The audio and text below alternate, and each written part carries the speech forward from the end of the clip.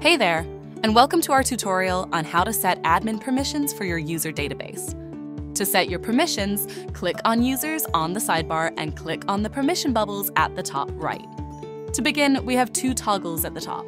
The first automatically gives admins access to the users page. The second one makes it so other admins can add other admins to manage the time clock. We will leave both off to be in full control.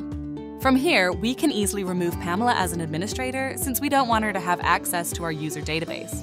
In addition, for Anita, we can decide what she can do within the user page. For instance, we can decide if she should be able to manage user details, manage administrators, or add and edit users. For this example, let's remove permissions so that she is only left with viewing permissions and see how things look from Anita's perspective. Now we're in Anita's account. As seen, Anita has access to the database. However, she is unable to add or remove employees or edit their personal information. Also, when entering the Admin tab, she can no longer change permissions or revoke admin privileges. For further assistance, please check our Help Center for more articles and videos.